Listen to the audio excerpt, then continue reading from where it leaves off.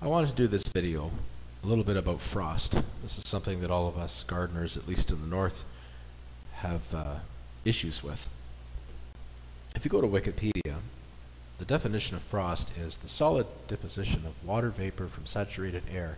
It is formed when solid surfaces are cooled to below the dew point of the adjacent air as well as below the freezing point of water.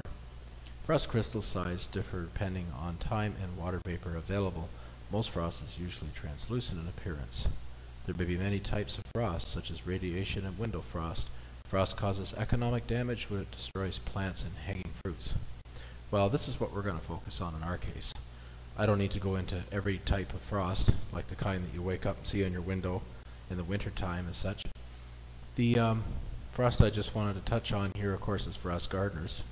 And I have a few tips that might help to prevent frost damage when it's coming, if you know there's going to be a frost. First of all, I guess I would like to say there's two reasons that I know of as to why the frost damages the actual plants themselves. According to Wikipedia, the ice crystals actually puncture holes inside the plant, and that causes the damage. The other theory that I've heard is when the sun comes up, it actually it increases its power through the frost, and it burns the plant. Kind of like you might say, maybe like a magnifying glass. So having said that, what about some methods we can use to prevent frost? Well, some of the things that have worked for us, floating row cover cloth that we've used, and that prevents the frost by trapping in the heat from the ground to keep the frost and ice crystals from forming on the plants. I've also heard that you can water them throughout the night to keep the water from keeping the ice crystals from forming on it. And of course the best thing to do is to try to avoid planting by what's called a frost date. Each individual area that you live in will have a different frost date.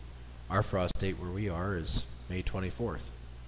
Now we happen to be in a valley, and for some reason valleys seem to get a lot more frost than the top does, depending on your situation. Mostly probably because of the moisture buildup. So many mornings when they have not called for frost, we have actually got frost at our place, as you see today in this footage.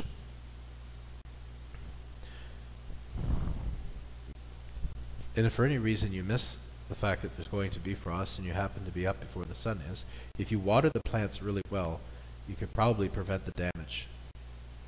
We've never actually tried this ourselves, as we've tried to do more preventative measures. So that's just a quick video, a little bit about frost. The Wikipedia link is in the sidebar, or whatever used to be the sidebar, whatever it is now. So in the meantime, thanks very much for watching, and have a good gardening season.